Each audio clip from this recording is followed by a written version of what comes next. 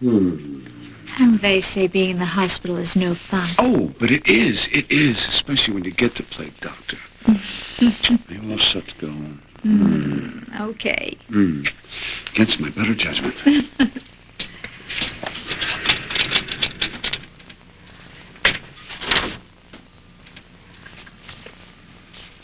Do you have any idea how much I missed you?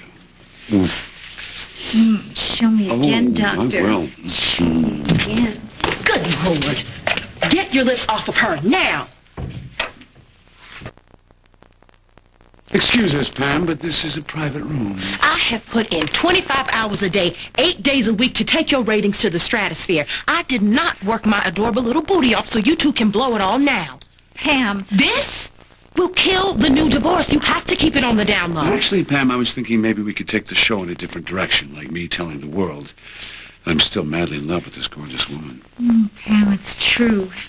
Jack and I have decided to stay married. You can't do this. Our ratings are through the roof. Stop now, and your next episode will rank just below public access reruns of city council meetings. Actually, you know what, Pam? I actually think there's a large portion of Erica's audience that would like to see us get back together. They sure would, Pam. Me too, but not yet. Story arc, people. Build up suspense. I want viewers on the edge of their seats until the day your divorce is supposed to become final. You can't be serious. You have potential for a dozen more episodes with record ratings. That means ad dollars, lots of them.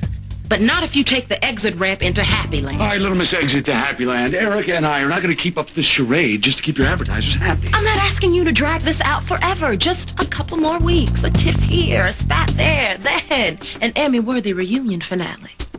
Would that be so bad? It'll be fabulous. You're ready to wring her neck. You can't stand the sight of his face just when we think all hope is lost. A friendly dinner, wine, candlelight. They're playing your song. Bam, hot sex, afterglow, Erica and Jackson in love, cue music, roll credits, the audience goes nuts, and Pam gets a big fat raise. My God, you're actually thinking of doing this? I also now feel an obligation to my fans. Well, lucky them. Jack, you don't want them to feel ripped off. I mean, they've been waiting for this as much as I have. Sweetheart, we found our way back to each other, finally. And now you're telling me that the show must go on? Jack, do this, please. For me. An audience of millions holds its breath until the very last minute when you burst into the courtroom, tell the judge to tear up the divorce papers, you're still in love. Think of the hope you'd be giving to other couples. A translation. Think of the ratings. Exactly.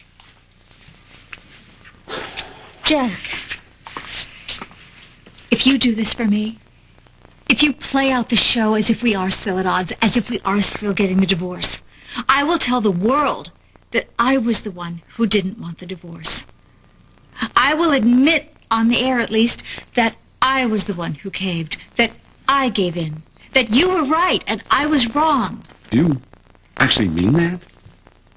Yes, of course I do. I absolutely mean that. Hallelujah.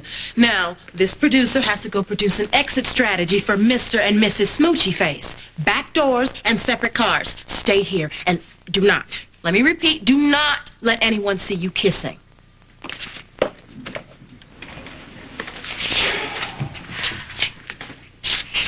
We made the right choice, right? I mean, of course this is the right choice for the show, but for us, too.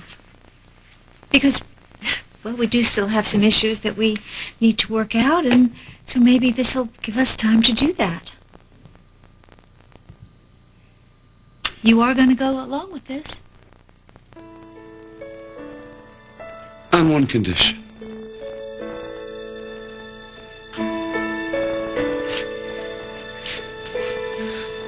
I get script approval.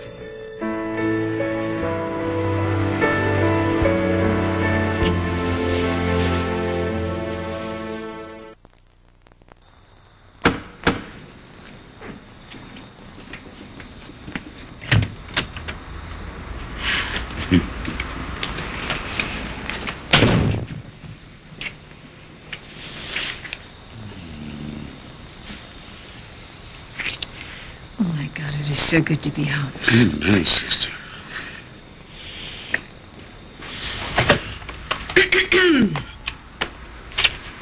We're toast. My inside source just faxed this over. It's next week's cover. Our audience is gonna die when they see this. They're not gonna see it.